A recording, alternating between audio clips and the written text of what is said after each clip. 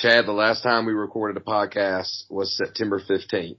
That is about 2 months ago. Is it because we're slack or is it because we're the best ball coaches that just can't have time for anything else during football season? Yeah, I mean, obviously it's because we're the hardest working coaches there are out there. Yeah, lots happened in 2 months. Like, I literally don't even remember, like, what was happening in September. Like, that was like the beginning of like college and the NFL season. Like, that was NFL week 2. That was a long time ago. Been a long time. Long time. Last time we did it, I was 27. I'm 28 years old now. Last time you did it, you hadn't lost to Darlington yet. Dang.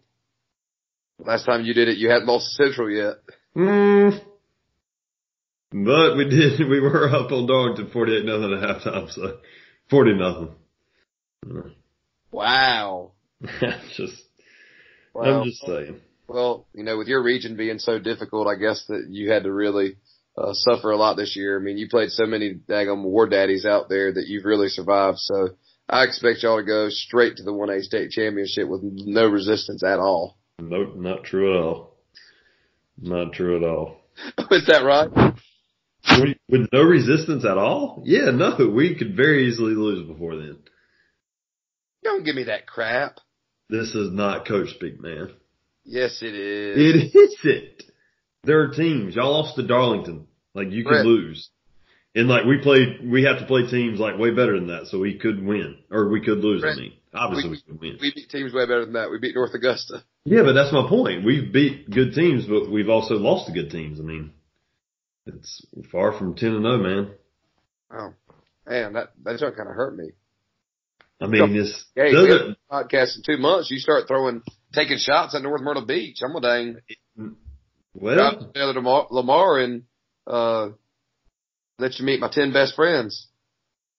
Well, maybe we can schedule each other next year and have it out on the field. I'd love for that to happen, but you probably won't do it. You're the athletic. Well, you basically are athletic director. You could make it happen. All right, enough of the junk talk, guys. So we're back. We have been gone for a while. Obviously, we are definitely going to keep doing this, though. Last episode we released was with Coach Staggs at Coastal Carolina, who beat for the first time in program history this year Kansas in less miles. So it's been a good season for them as they've done that and had that major accomplishment. But we want to release this episode today with Willy Korn. And Willy is the co-offensive coordinator at Coastal Carolina. He was a coach. He was the wide receivers coach at Charleston Southern before that. And a lot of you probably have heard the name before because he was one of the top recruits in the nation in 2007. And he went to Clemson. He was a Rivals 100 guy and ended up getting hurt. Long story short, he transferred to North Greenville and played with me. And not only is he a great coach, he's a great guy. We talked to him a little bit about how to make practice, how to make coaching enjoyable. So hopefully you'll learn from that. And then we talked a lot about him and his perspective on coaching and playing because he's been through so much with transferring to all the different schools that he was at, going through those ups and downs. So take a listen in. We're excited to welcome Willy Korn to the podcast. Willy, my friend, I appreciate you coming on the podcast, man. It's good to have you on here. Man, I'm excited to be a part of this. I've listened to one episode already, so I know you guys are really going to try and build this thing up, but it's kind of weird doing it with you, though. You know, usually it's like some type of like sports journalist or something like that, but a former college teammate. This will be unique. This should go pretty smoothly, I feel like. That's the beauty of it. It's going to be just kind of hanging out and talking, not like an interview or anything like that. Because me and Willy played together at North Greenville for 2 years. I have a lot of fun experiences and memories with him, and probably share some of those here on the podcast today. But Willy, I want to start it off. We're going to talk today.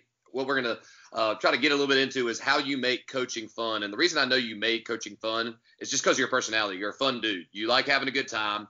I saw that all the time at North Greenville, joking and playing around and things like that. And we enjoyed it. But I wanted to start you off. You were at Clemson. You played at Clemson. You went to Marshall for a little bit. You went to North Greenville. You've coached at Charleston Southern. Now you're at Coastal, and you've been around a ton of coaches. And coaches have big personalities. And I'm wondering, who is the funniest coach that you've been around in your time? Whether even at Byrnes, maybe when you were playing at Byrnes, it could be a high school guy, college guy. Who is one of the funniest coaches that you have ever been around? Man. So I don't know if one particular person comes to mind because, like, I think about, like, I just think about when I think back on the guys I played for, I think about just for each guy that I play with, there's like a set of stories that go with each guy. And each personality is different. Each person is different, but they're all like funny in their own unique way. Like some are super serious and that's kind of funny. Some are more on just the comedic side and that's obviously entertaining. So I could give you, I could tell you stories from each guy that I played for that would be pretty entertaining. So I guess I'll start with Bobby Bentley, my high school football coach, who is now the tight ends coach at the University of South Carolina. And so when I first moved to Duncan, I had only played football for 1 year, and it was in Little League, and I was bigger than all the other kids, so I played offensive line for like 2 years. So football. Wow.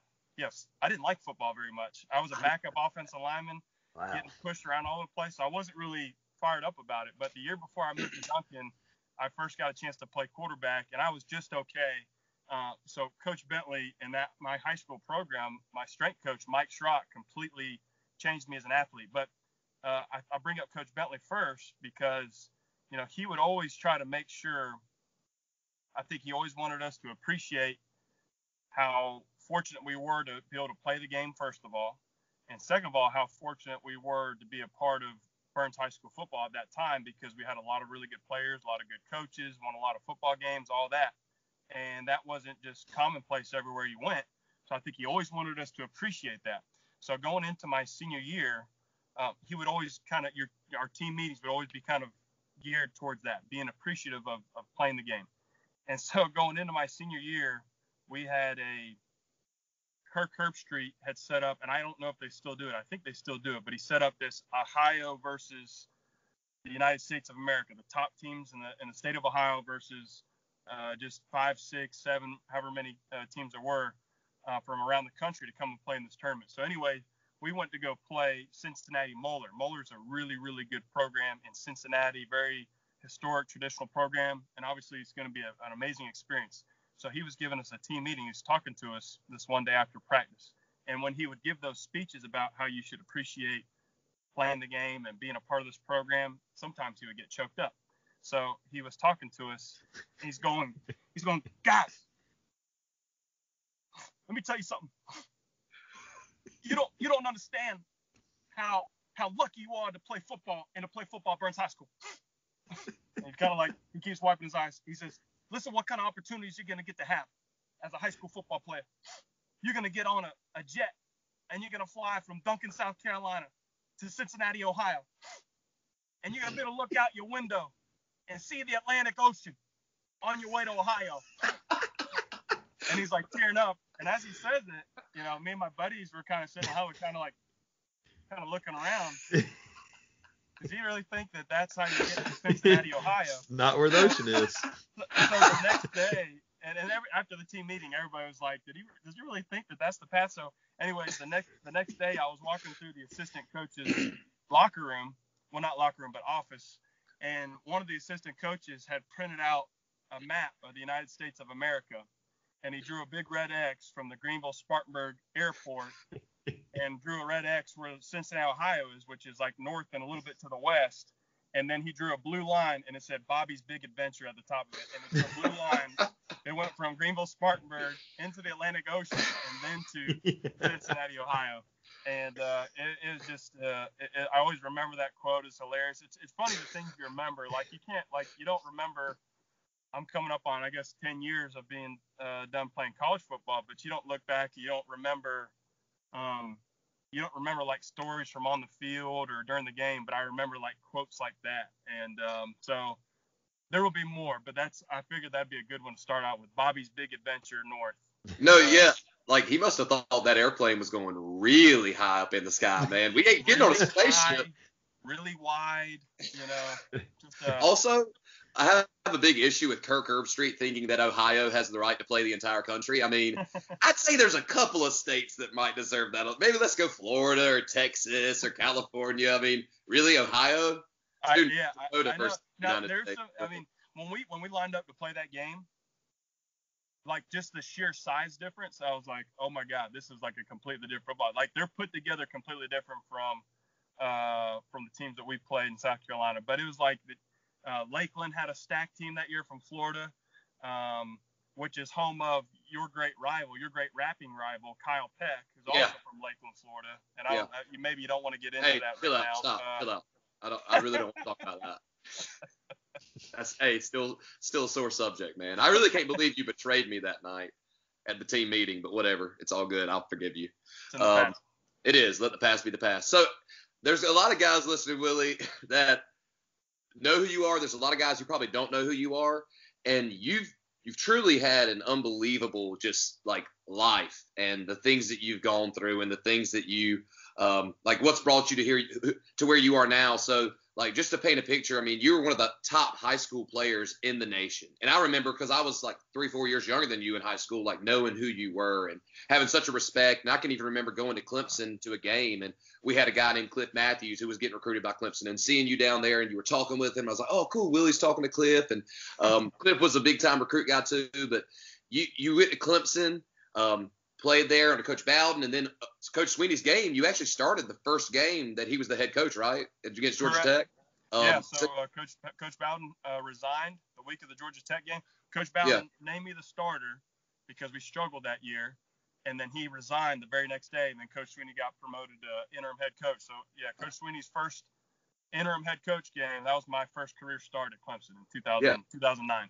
Yeah, so at Clemson, you get the start there. I remember you got hurt in that game, which I know was a really tough thing that you had to persevere through and come battle as a college athlete. You went to Marshall, and I know that didn't work out for you the way you wanted it. And then I'm thankful you ended up going to North Greenville. I had a great time, great 2 years, and I know that from the conversations we've had, you had a great time there too, which, North Greenville, that's a Division II school. Going from Clemson and Marshall to North Greenville, that's a tough thing. A lot of people would have taken that and felt really negative about it or not like that. But I'm curious, how have all of those things shaped the man you are today, and what perspective has that given you? Because there's not a lot of people that could say that they've done what you've done and they've been through what you've been through. How does that make you who you are now? Well, that has so many different branches to it as far as shaping you, because it shaped me in so many different ways. It shaped me from an athletic standpoint. It shaped me from a professional standpoint. It shaped me from the standpoint of just the trajectory of my life. So you said at the beginning you wanted to kind of talk about how do you make coaching fun, and is that something that you try to achieve? I think from a professional standpoint, from a football standpoint, I think that's why I never want to lose. I love working for Coach Chadwell, for Jamey Chadwell. He's the guy that I played for him at North Greenville my last 2 years, and I worked for him for 4 years at Charleston Southern, and then we worked together the last 2 years at Coastal. Now he's the head coach at Coastal, but that's why I love working for him and working alongside of him, because he's one guy that, and Jonathan, you know this, he's going to work you hard. He's going to challenge you. He's going to hold you accountable. He's going to do all those things, but he's never going to lose sight of making the game fun and making your experience fun. And there's a lot of things about college football. Like, people just turn on the TV and just watch the games on Saturday, and that's like the highlight. But there's a lot of, it's not all gumdrops and lollipops. There's a lot of challenges, and there's a lot of things that you're being held accountable to, and there's a lot of time management and all those things, and it's a tremendous thing. But it's very easy to get caught up in the outcome rather than just the process. The process is difficult, all the time, all the work you put into it. But I think those experiences, some of the letdowns that I had as a player, you talked about the injury.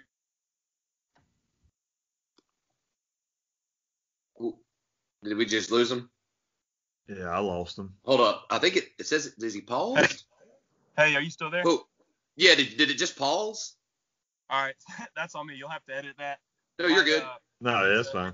I have a time limit on some apps, so I don't, it has like a 30-minute time limit on social media apps. So I guess they consider Skype a social media app. So you're good. The last thing we got was, like you said, some of the letdowns. So you were saying some of those letdowns. We're good. We can edit it.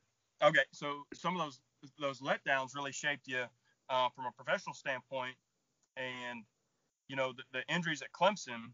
You work so hard, you put so much time in, and I started going to Clemson games when I was in 4th grade. Like, I wanted to wear the orange and run down the hill when I was 10 years old, and then you finally get to that point where you get your first career start, and then you get injured. So it was a lot of time put into it, and then you kind of hit a valley.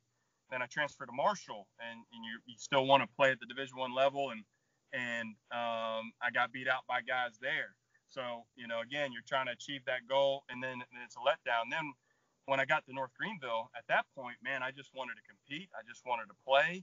I didn't care if it was in a parking lot or wherever, but, thankfully there was one school. There was one coach that returned me. My dad sent a couple emails out to some Division II coaches that were close by, and I still have the email at my house. My dad printed a hard copy. I still have their exchange. Coach Chadwell had a couple quarterbacks get hurt at North Greenville, so he needed a quarterback.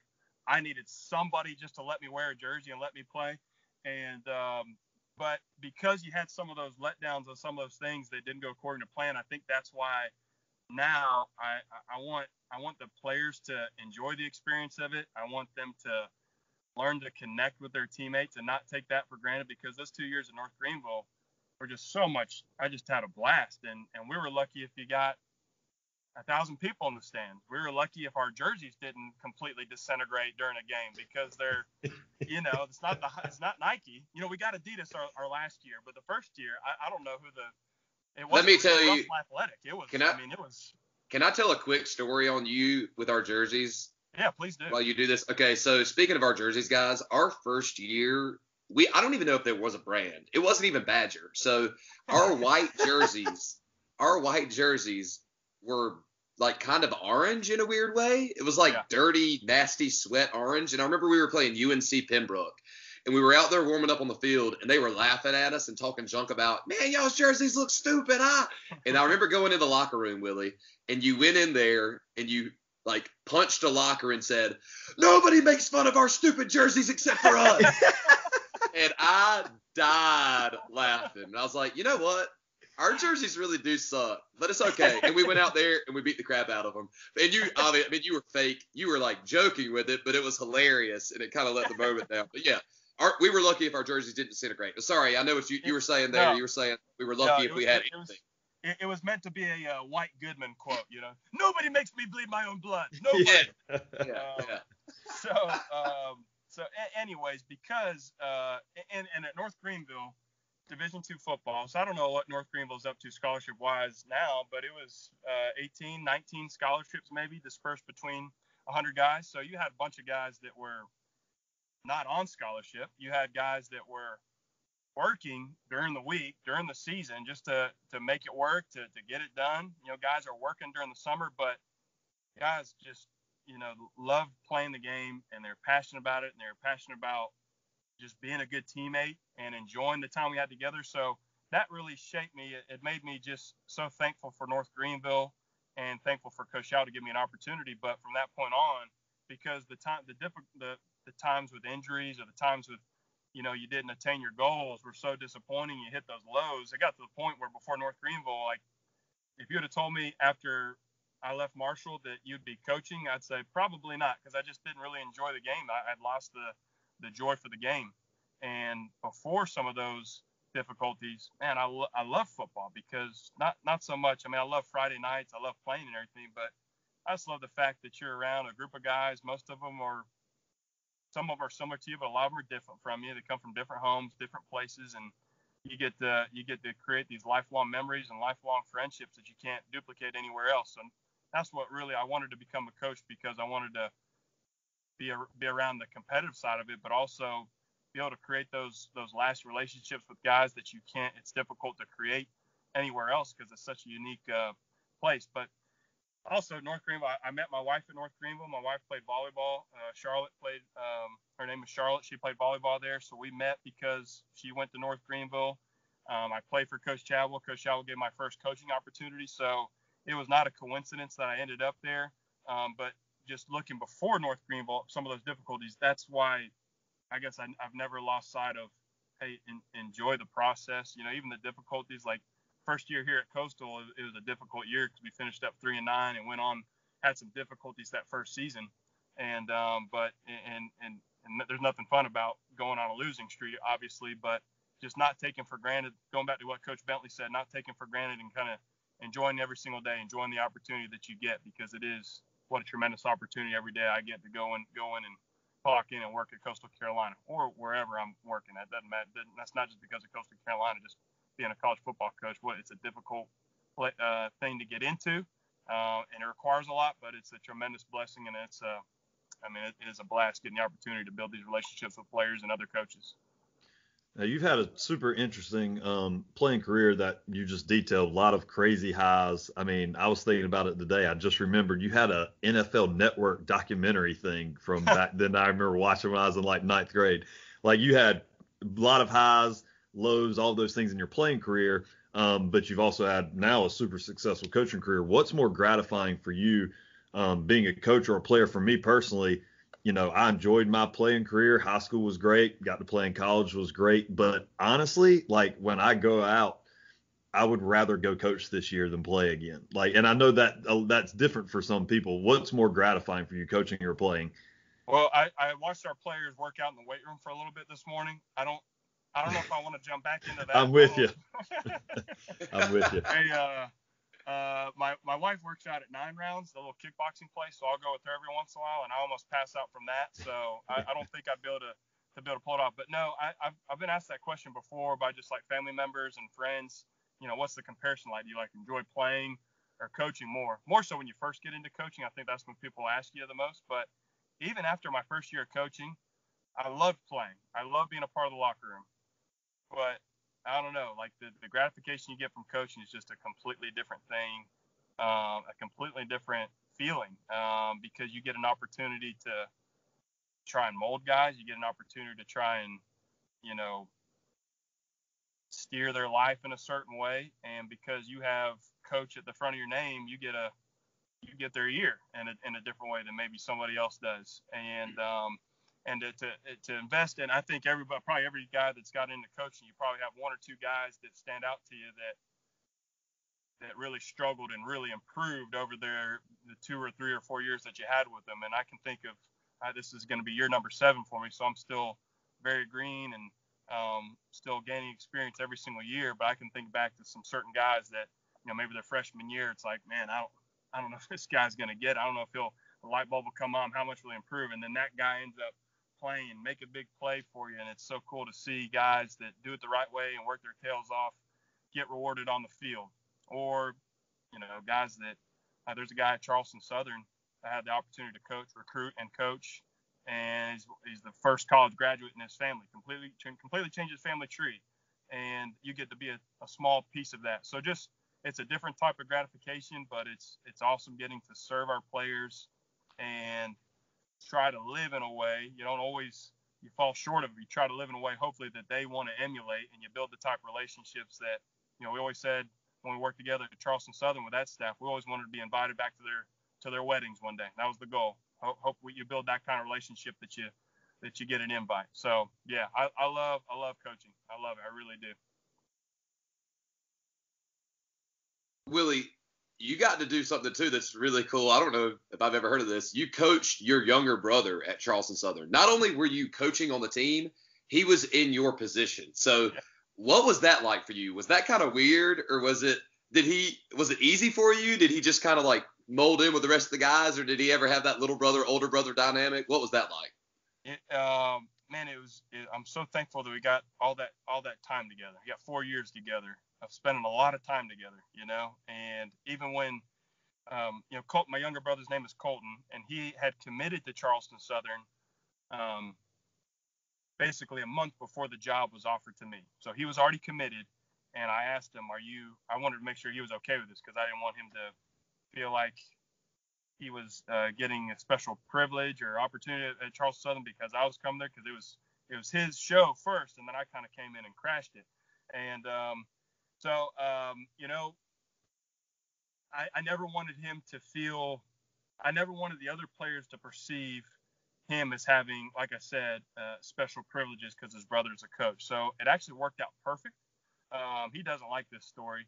But our first fall camp together in 2013 at Charleston Southern, there was a conditioning test before the first practice. You had to pass the conditioning test before you could be permitted to practice. And Coach Chadwell usually likes to go with the shuttles. Oh gosh, what are they? That's what we did. 5, 10, 15 yard shuttle. I don't know what I forget what you call them. 60-yard shuttle, I think. 60-yard shuttle. Yeah. And so I can't remember how many they had to do. But anyways, the entire team, it's supposed to start at whatever it was, 2:00. So the entire team, all 94 guys, all have the correct shirt on, correct shorts, cleats that were just given out. They're all on the line, ready to go, except for one person. And of course, it was my brother.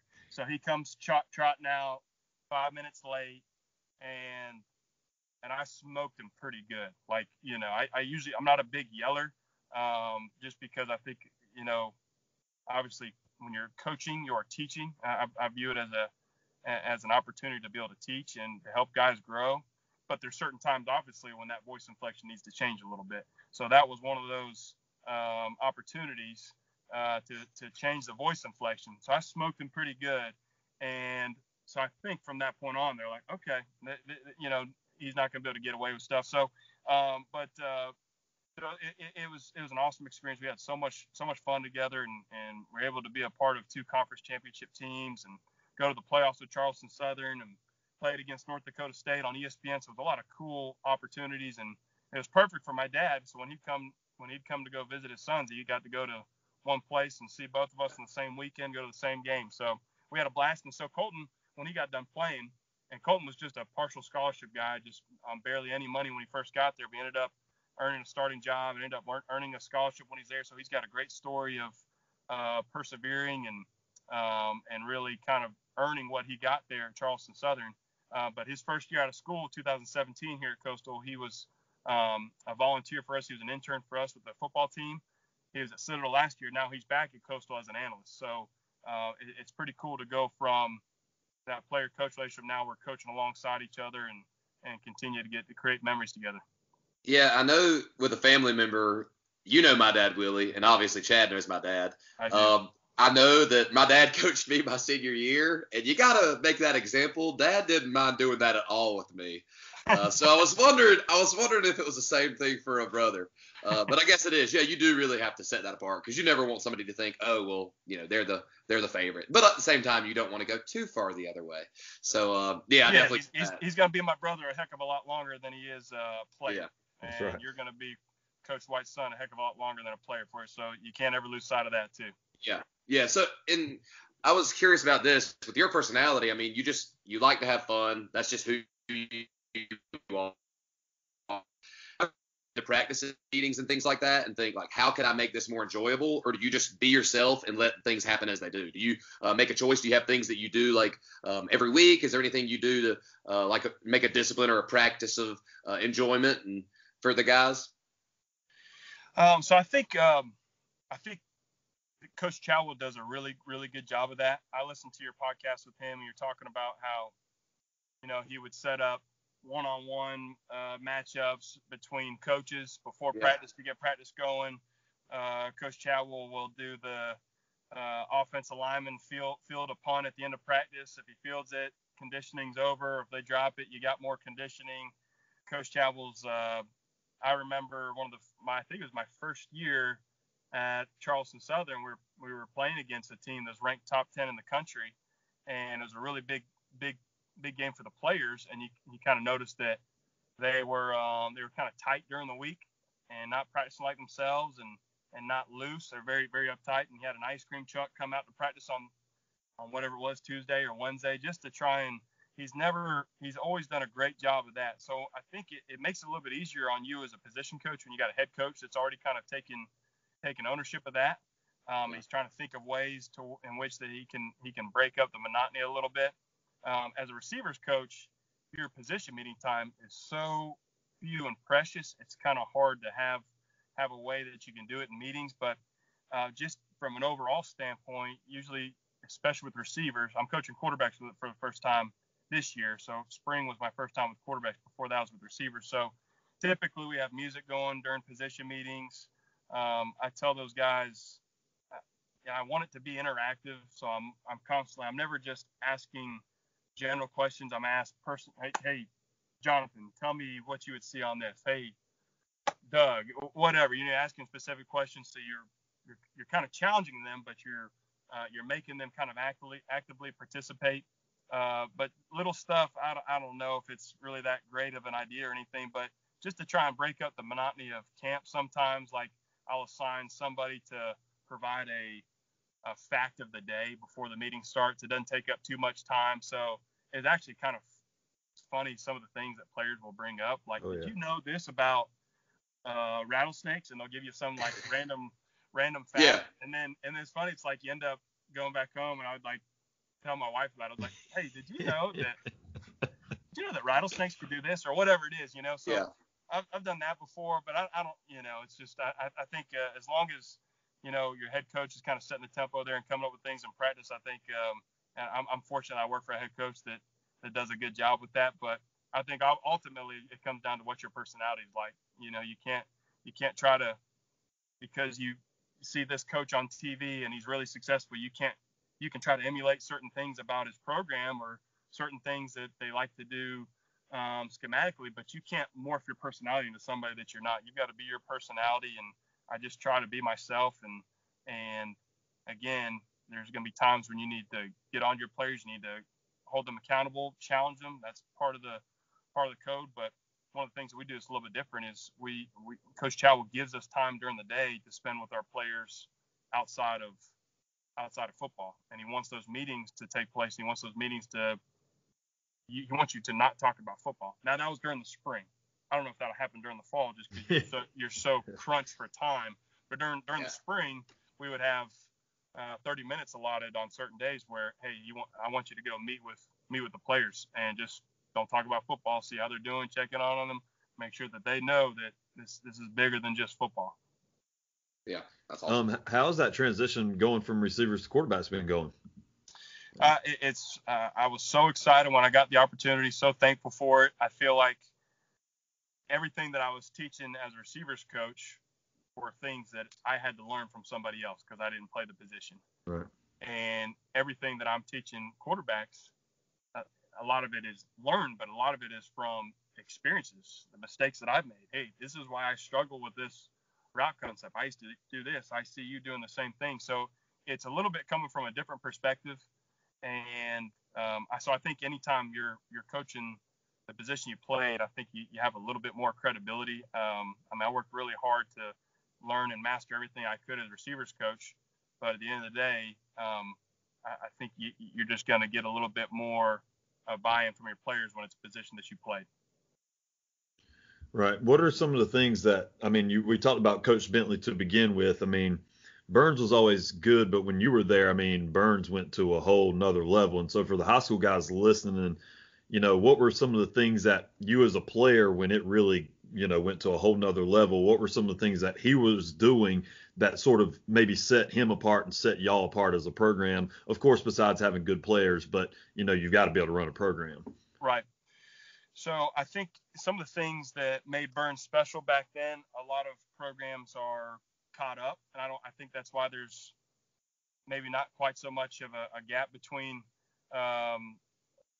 obviously the powers have shifted a little bit in high school football since then, and they probably kind of always will, kind of every 5 or 6, 7 years, whatever, there'll be a new power kind of at the top. But I think the things that made Byrnes special back then was, I don't know how many programs in the state of South Carolina had a full-time strength coach. We had a full-time strength coach, Mike Strock, who's one of any strength coach in the state of South Carolina. I don't think you'll ever find anybody who'll say anything negatively about that man, because he has high school coaches, college coaches come and meet with them, study with them. He'll go there like he's the ultimate in this business for other players and other coaches. Like, you can't find a better example than that.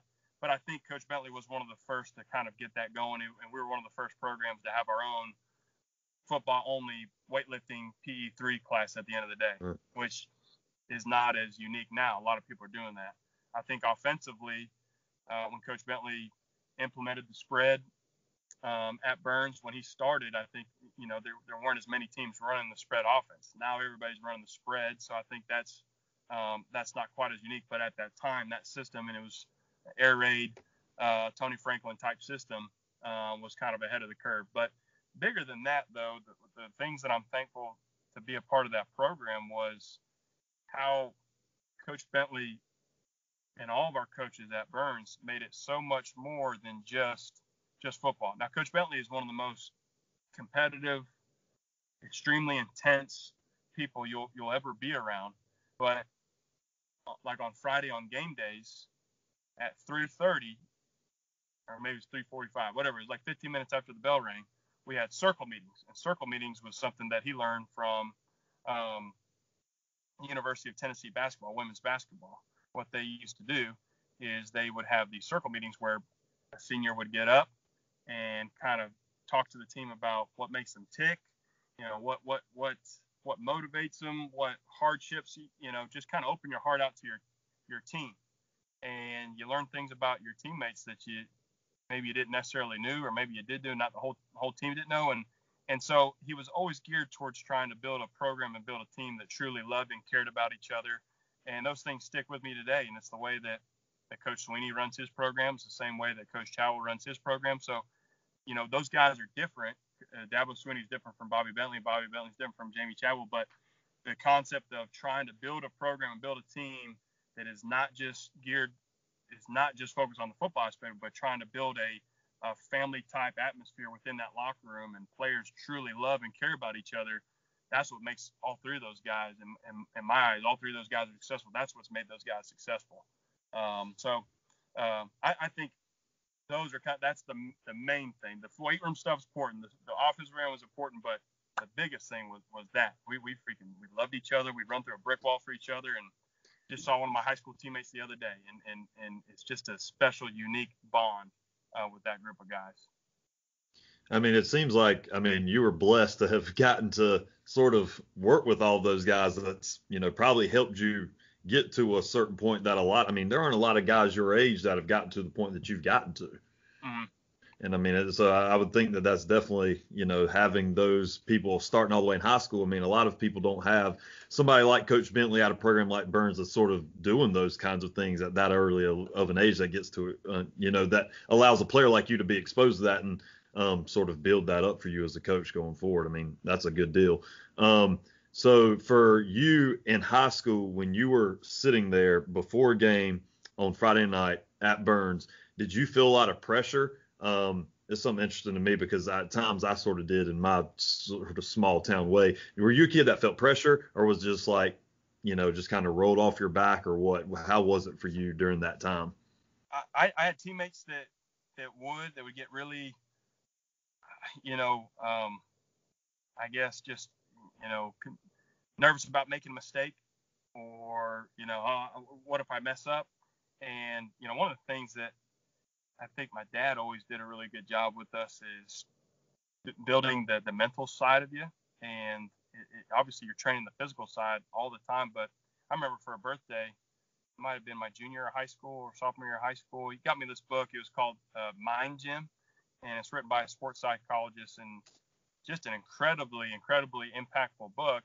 And I think with people like John Gordon and Tim and Brian Kite, those guys that you see pop up on Twitter, I think building, the mental aspect of your game is become a lot more, I guess, just common, and more, you kind of see it more on social media and everything. But so for me, for the game days, the performance was the fun part. That was I wanted to be a big game. I wanted to be top 10 team versus top 10 team. I hope the whole town's there. Let's go compete, man. This is what you want. So to me, it was always, the game day, the performance side of it that was the exciting part. That's what I wanted that, so, but everybody's different, everybody's, sometimes I figured out about myself, my junior high school, everybody has their songs that they listen to before a game.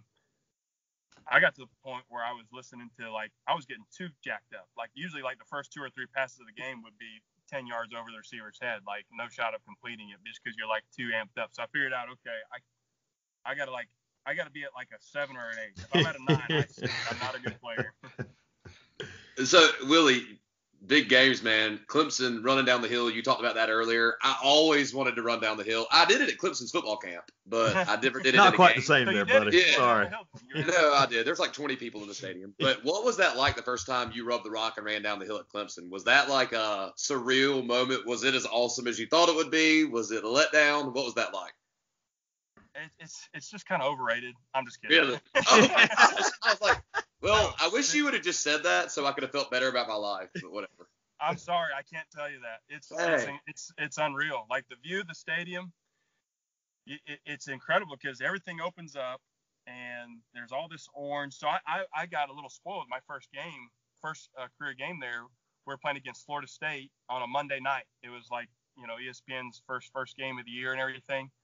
And I don't know how I did it, but most freshmen, they weren't going to let you get on that first bus. They're going to, unless you're like, if you're CJ Spiller, you can probably get on that first bus that wraps around and come out the hill. But I had no business being on that first bus, so I guess I was good at sneaking around.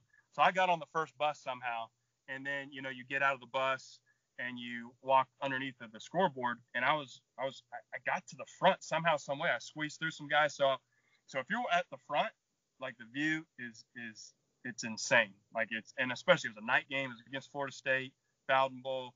It was an unbelievable experience. Now there is you have to be careful about going down the hill, and maybe you guys have already talked about some people before, but it goes down and then it flattens out and then it goes down again. It drops off. So if you're going to be one of the jumpers, you have to really be careful with that jump because I don't know what year it was. I think it was before I got there, but a guy broke his leg because he jumped at the top of the hill and then he landed when it was flat and he thought it was not going to be flat. But the best picture I have is, so me and my roommate, Landon Walker, who at the time when he had finished his career, he had the most starts as an offensive lineman in a career at Clemson. We enjoyed watching professional wrestling. And so our favorite wrestling stable was D-Generation X. Still the greatest. Serious, dude? Oh yeah. What y'all did to Goldberg is inexcusable, man. It's whatever. That's fine. So we wanted to try and get a picture where we were spitting out water and like throwing up whichever version of DX you want to throw up as we were jumping. So we told a couple of people that we knew were going to be taking pictures, and I'm surprised Landon wanted to join in with it because Landon was a starter. He's starting, and he's got a big responsibility. I was just a backup, so getting a good picture on the hill was probably higher on my list of priorities that night than it was for Landon. But when we left the locker room, we took a big gulp of, well, we didn't drink it. We just had it in our mouth because we knew we wouldn't get water all the way around. So from the time we walked out of the locker room, we had water in our mouth. We got on the bus, went all the way around the stadium, walked through the scoreboard, and timed it up perfect. And it was just random luck that Roy Philpott, who used to work for one of the Clemson Tiger sites, snapped the picture, and it's like we're in the middle of the frame, we're spitting out our water, and we're throwing DX up, and it's like my crown jewel picture from my time at Clemson. Dude, I would have definitely at some point done something to go viral on that hill, though. Like, I guess if that would have happened now, yeah, because I mean, my life for a long time was like, let me make it as awkward as possible. And so, I mean, I would have but you don't want to hurt anybody. I would have just barrel rolled the entire way down or fell down 30 times. I mean, to be famous, I mean, you gotta do what it takes. And I wanted to ask you this too: who is the most impressive athlete that you ever played with or against? Like Clemson. CJ Spiller. Okay. Yeah. Cliff has told me Cliff was at South Carolina and played against CJ. What was he like on the football field? How would you describe him? So he and Jacoby Ford, if you guys remember Jacoby Ford, remember, Clemson fans will definitely remember that name, who's a receiver. They both ran on the track and field team as well. And Jacoby would have faster times when they would run at the different ACC meets and everything like that. CJ, but I don't know, there's no stopwatch on the field, but CJ was just a completely different speed, just how explosive he was and how smooth he was, and he had just an unbelievable senior year. Had an unbelievable career, but his senior year, I mean, that joker was he's just unbelievable. And our quarterback coach, his name's Billy Napier, who is a head coach at the University of Louisiana Lafayette. So we played against him. So that was cool getting the opportunity to see him before a game this past year. But I remember, like, so often in our position meetings, he'd be like, listen, fellas, listen. If you want to throw completions, throw for a bunch of yards in this league, here's what you got to do. You got to check that sucker down to Spiller and let him go to work for you. He would say that all the time. Just check it down to Spiller. Let him go. So, like, game plan, let CJ run sideways and throw him the ball, and you're good to go? Throw it to CJ. No, he wouldn't like try to create a mentality of always check it down, but he was like, if it's not there, dude, get it to 28. You know, because he was unbelievable player. What would you say to guys that think that the ultimate goal of life is to go D1 to a big time D1 school? Like, what do you think about that mentality? Because there's a lot of high school guys like that I coach, and I'm sure Chad coaches that are like, man, if I don't go D1, it ain't worth playing. What would because you went D1 and you played at Division II, like, what would you say to that? Like, what is your takeaway? I don't think there's anything wrong with having a goal of playing at the highest level. Like, you know, we're coaching, right? You want to continue to grow and coach at the highest level too, right? I mean, depending on what your priorities are. For me, it's, yeah, you'd love to coach at the highest level, but really at the end of the day, I think once you coach for not very long, you realize it's so much more about being at the right fit and being a part of a culture and a program that you believe in, and a place. For me, it's always going to come down to, you know, no matter what in this industry with what we do, you're going to work a bunch of hours. There's no way around it. But, you know, I want to work for a guy that understands the balance and loves his family, because I don't have any kids yet, but I'm sure it'll get even worse when I have kids. Like, I want to be able to achieve balance as best as I can. You know, certain time of years when you're not going to be able to, but so I am completely brain locking on why I started talking about that. What was the original question? Is that even related?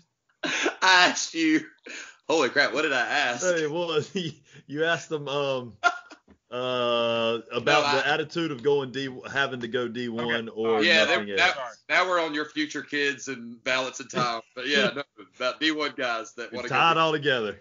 Should we just skip the question? Am I fired? Good. We're good. No. So yeah, I got it. I always wanted to play at Clemson. That's where I wanted to play at when I was at fourth grade. When I started going to games in fourth grade, that is where I wanted to be.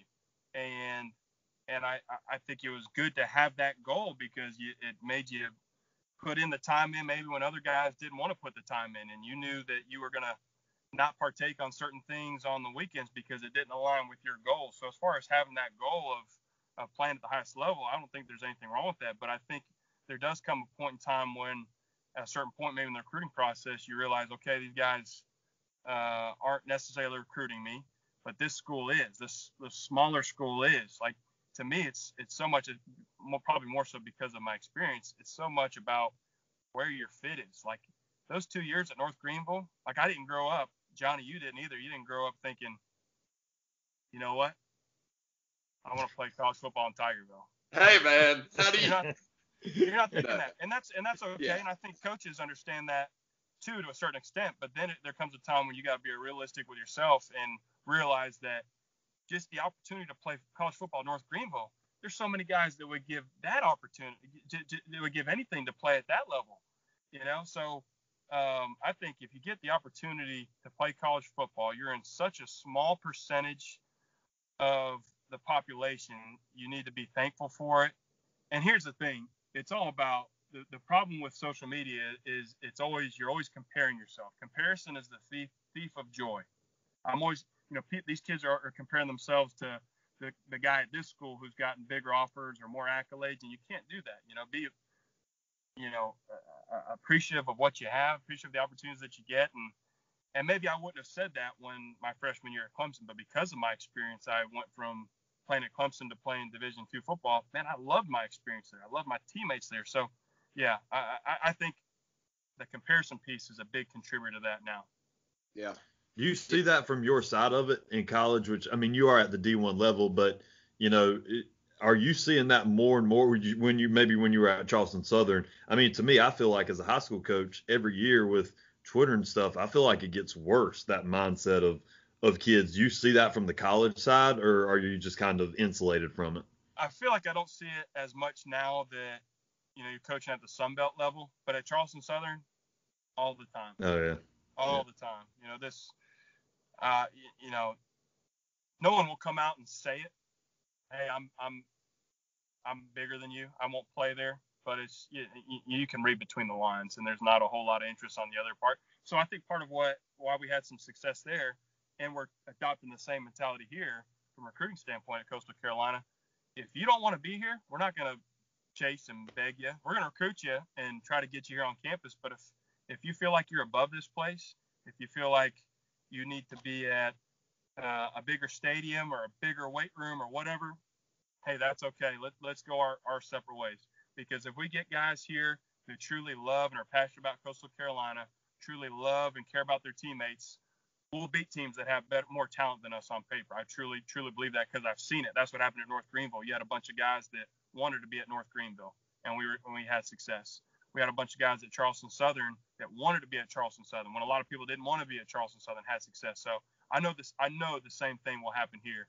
We just got to get the current players believing that, buying into that. And we had official visits in June from prospective high school players coming to visit, and we get feedback from our players. So the guys that host them, hey, would you like to have that guy as your teammate? Would you want him in your locker room? I know that doesn't apply to high school coaches, but to whatever way you want to mold it and shape it into a high school format, that's how we use it from a recruiting standpoint. That, man, if you think you're above this place, if there's any sense of entitlement, no thanks, we'll pass. We'll take maybe the lesser talented guy, but he'll overachieve. He'll outwork the other guy and ultimately be a better teammate and better fit. I really feel like I don't say I feel like I know y'all are going to get it good, man, because it ain't a hard sell to come play football down here at the beach. Like hey, you want to go to Nebraska in a cornfield, or you want to come to Myrtle Beach and play football and freaking live down here? I mean, it's.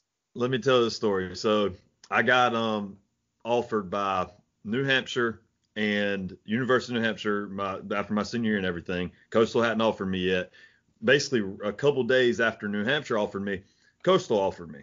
They came in after the fact, but I'd already set up my official to New Hampshire. So I went up on my official visit, and all my hosts and stuff, like the first question I asked, what other offers you have? Well, really the only other place I'm considering is Coastal. Immediately, every single one of them was like, oh, well, we ain't getting you then. Really? Oh, yeah. They were like, why would you come here and not go to the beach? And of course, I ended up going there. But why would you come here instead of going to freaking Myrtle Beach to play football? Like, that's a pretty good deal. So, I mean, it's y'all got some stuff going for you, without a doubt.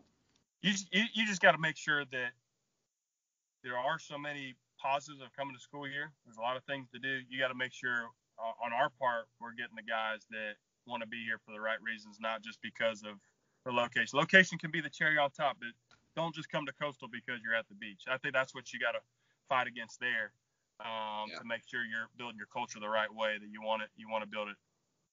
If that's the only reason, then yeah, you might turn into beach guy one day that just is like lived here for 40 years and has a lot of weird never wear shoes. He's wearing jorts and a tie-dye cut leather skin. Where they came from. Yeah. Willy, closing it right here. I want to ask you something. One of the things me and Chad really like to do is talk about the coaches' subculture and like the weird things that we do. And I heard you earlier saying that sometimes coaches are serious and that can be funny. We do something on here called the coaches cliche. So we have a segment where we talk about players and coaches. And a couple of them that we've talked about so far are, if you don't want to be here, leave. If you don't want to go hard, we'll run all practice. And the first one we talked about, Chad, what was the first one we talked about? You don't want to be pretty. Here. Looking pretty. Why you want to look pretty? Is there anything throughout your time as a player or coach that you've just heard over and over again that's become a cliche to you that's kind of comical? We have things that we all say. I mean, I know that I use them. Yeah. I'm putting you on the spot a little bit here, but do you have anything, or did you have like a serious coach from the past that was like a funny guy and acted like he could never laugh because he was such a manly ball coach? Oh, man. Man, I wish I had something better off the top of my head. maybe if you hadn't asked it directly, I would be able to pop them off because they're just on the tip of your tongue. Yeah, there's almost too many of them. Well, one of the things me and Chad are going to talk about too is how coaches act like they can't know what like Bill Belichick face. Like, you know what Facebook is, man. Like, you don't have to call it snap face because you're a football coach that acts like he doesn't know anything about the world except for football. Like, have you ever had anybody like that that's just like, I'm a football coach and if you want to talk about anything besides football, then you're soft. I know you know. I've been so lucky to be around guys that are like not like way, that. You know? Yeah. I'm just thinking about from a coaching standpoint. I've been around a group of guys that you've really enjoyed being around and working with. You know, Yeah. so and I don't think we've had very many of those. Yeah, I remember when I was in college. I remember my second year when I was at Clemson.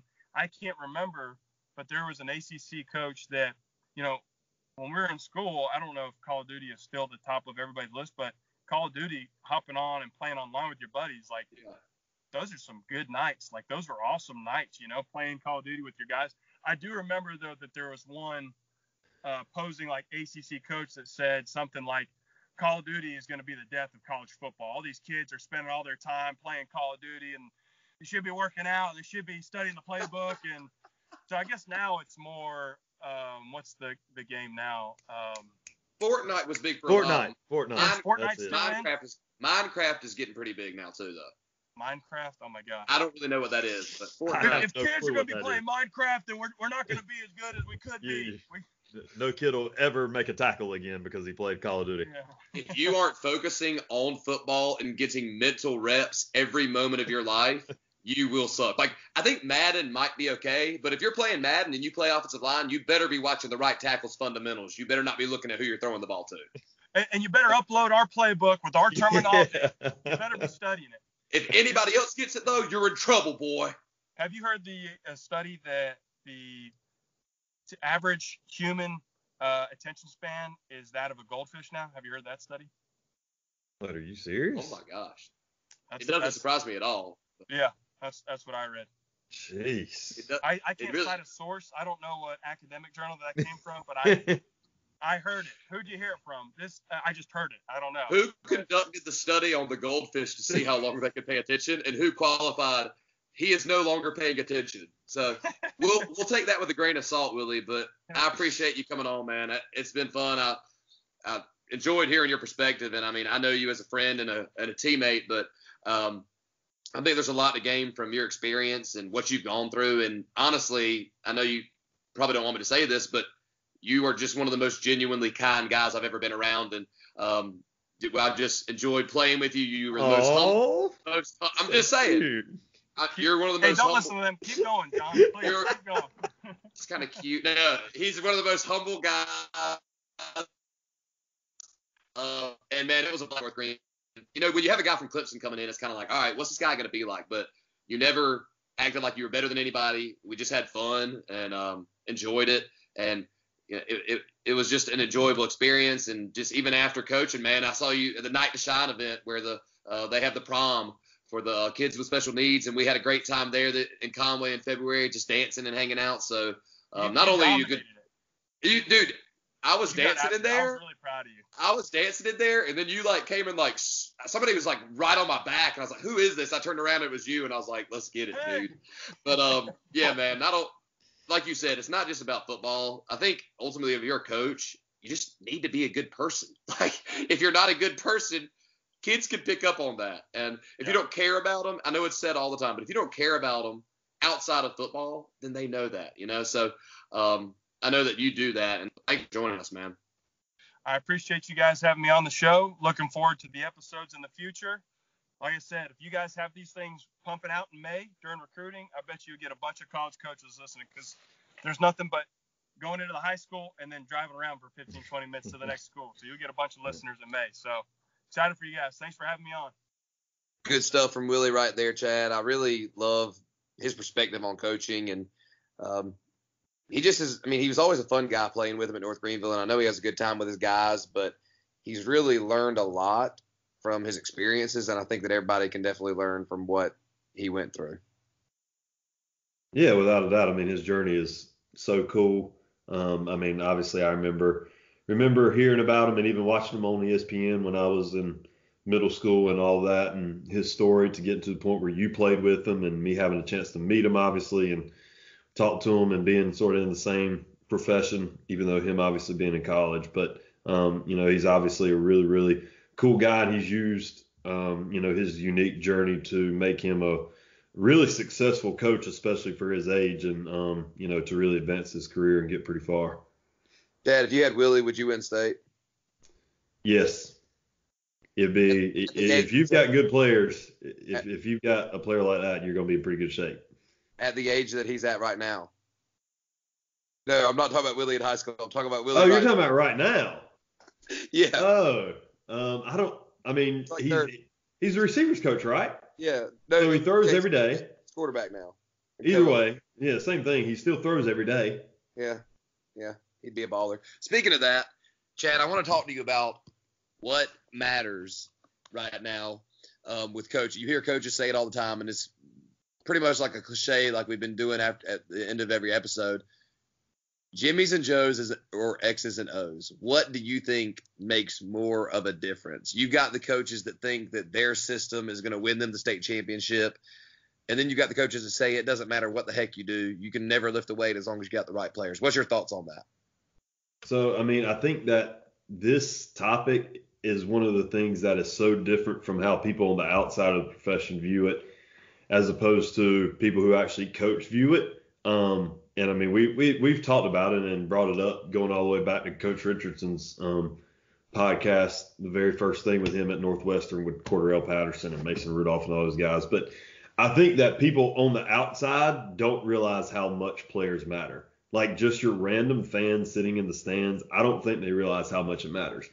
One thing that I've sort of said that I learned after, getting into coaching that I didn't really know when I was a player, I do believe that to win a state championship with anybody at basically any level of high school or college football, and obviously the NFL, you have to be a good coach. Like there's basically no way to be an incompetent coach and win state, regardless of if you have Northwestern's guys when they were awesome or Byrnes guys when Willie played for them. You have to be a good coach on some level to ever be that successful. But I also think that there are a lot of coaches that are that good and would have the same success as people have had at, programs where there's a lot of good athletes or whatever, but they never win because they're never at that place. So I think that coaching sort of gets you to a certain level, but then from that point on, it's about how good your players are.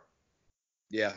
You have to have a minimum threshold of talent to have any chance at all to win a state championships. If you cannot win a state championship without some good players.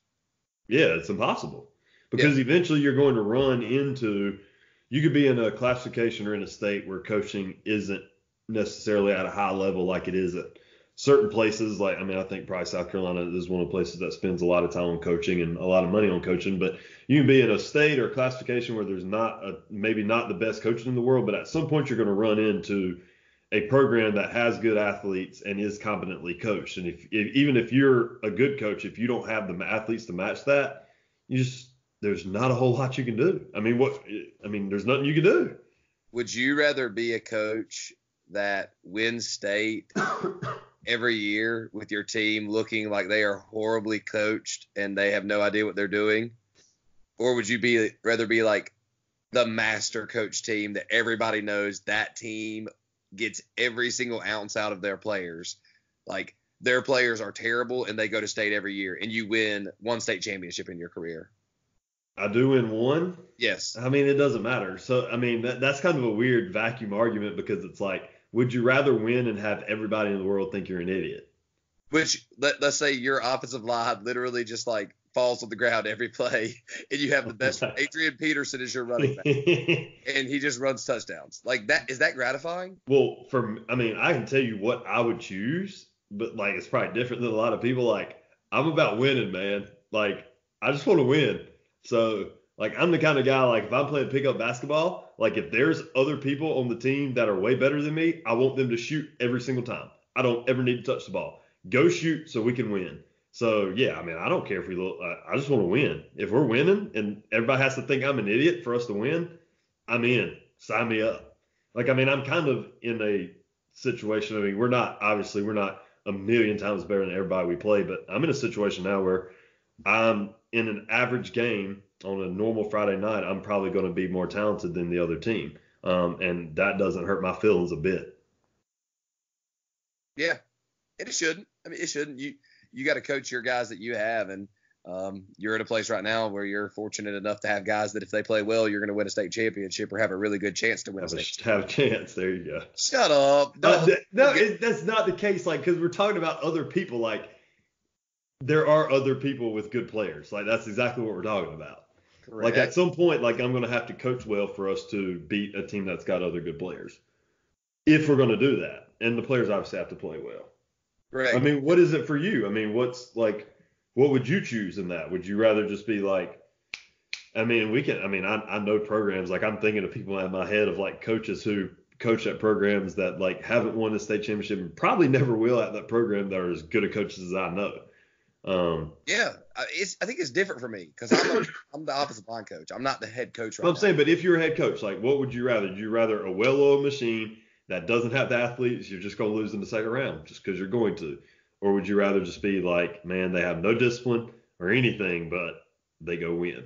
Are my players actually idiots, though? Like, are they actually just, like, no discipline, get in trouble all the time? No. Well, I say discipline on the field. I ain't talking about getting in trouble all the time. That's a different kind of discipline. I'm talking about on the field. Like, you get freaking 15-yard, not unsportsmanlike, but procedure penalties and everything like that. Like, you just 10 men on the field half the time, but your players are so good it doesn't matter. I'm like coaching the offensive line, and they like all suck, and they're terrible. Oh yeah, they get destroyed. You got guards pulling and running into each other, and you can't get 11 men on the kickoff. But once you do kick it, it's going in the end zone. That sounds like a terrible nightmare. That's why would I? But you're winning. But I have no part of that. You're going to get a ring at the end of the year, and your name goes. I did nothing to deserve that. I'm coaching the O-line, and they're pulling into each other. Okay, how's that different? Okay, listen, in North Myrtle Beach, your high school, y'all win a state championship this year. Y'all are going to have a kid that probably won't play a snap in the playoffs, I'm sure. Does that kid, shouldn't he be able to feel ownership of the state championship if you win, even though he really didn't? He contributed in practice. But did he? Did he contribute in practice? Was he a human that stood there and probably didn't give y'all near the look that you would have rather had?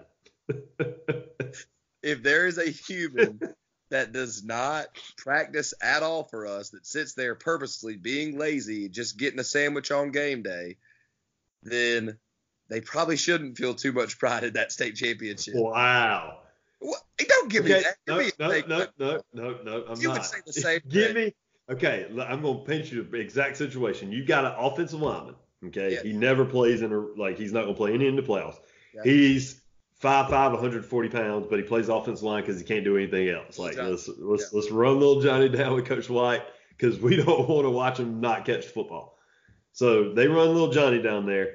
The only thing he ever does is to maybe do scout team. Every time he goes out on scout team, he gets blown up every single play. Y'all have no ability to run scout team offense because he's getting destroyed, but he is giving everything that his 5'5", 140-pound unathletic body will give to the team. But really, he's not doing anything to actually help the team in the game. He should definitely feel something then. Why? Because he's giving all of his effort to do that. Okay, but if you're a coach and you're giving all of your effort and your kids are just refuse to have discipline on the field, then you should still feel ownership. Correct. But okay, so if I was that, like, if that was me, I would realize I am a terrible coach and I don't need to be coaching if I cannot get guys to do anything I tell them to do. Yeah, but this is what a hypothetical is, man. Like, I get that's what it is in real life. Hypothetically, are you choosing what I chose? Are you choosing I'll win regardless of if everybody in the world thinks I'm an idiot, or I will lose and everybody say, man, they're well coached. Them little Johnnies out there, they line up where they're supposed to line up. Nah, I mean, I'm going to win because at the end of the day, if you win the state championship, you win the state championship. That's it. But in reality, I would not have any enjoyment in that at all. I would be like, I suck.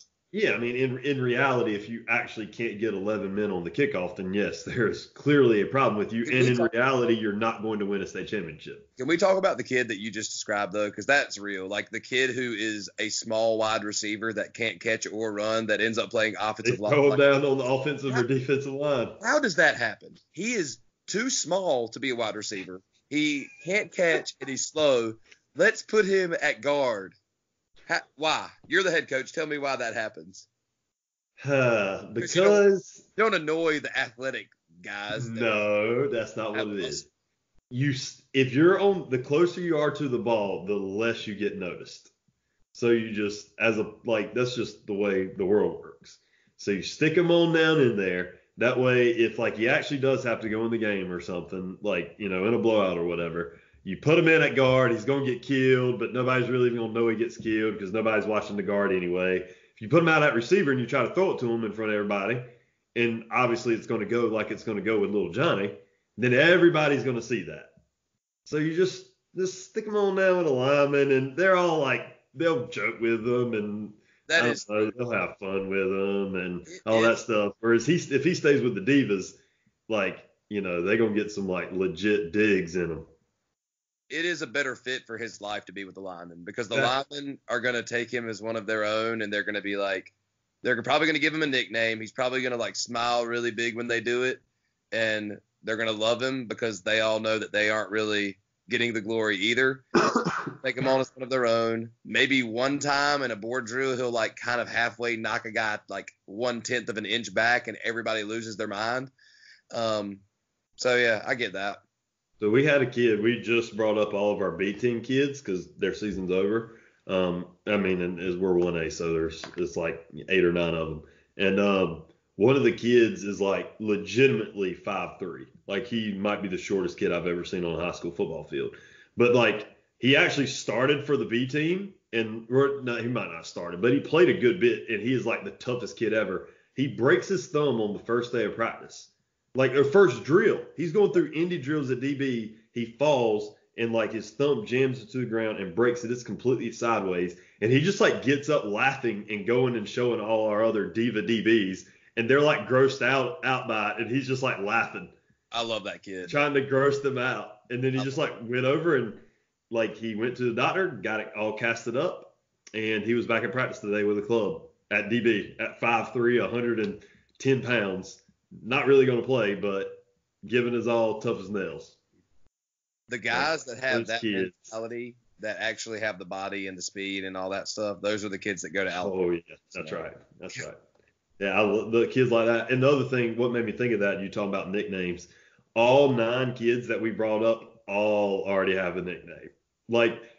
All of them have a nickname. Just it was as they were walking out onto the practice field, it's you're this, you're this, you're this. Just immediately, y'all have a nickname now. This is what you're going to go by for your next 4 years. It's so weird how that happens. But it's good for kids. It's good for the camaraderie. Bond. Brings them in the family. Yeah. Well, guys, we're here in the playoffs in South Carolina right now. We're playing the number 1 team in the state, Myrtle Beach, for the second time this year, Friday. It's going to be cold. It's going to be maybe rainy. So we'll see. Chad, you got your first playoff game this week too, right? Yep, we had a first round bye. We are at home against Ware Shoals. First playoff game of the year. Hopefully it'll go well. Are they pretty good?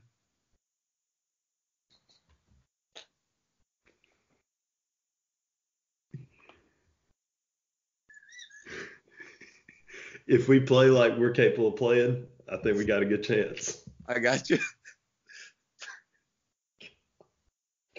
I hate you. All right, guys. Don't edit this out. Remember, on Twitter, you can find us at Coaches Drive.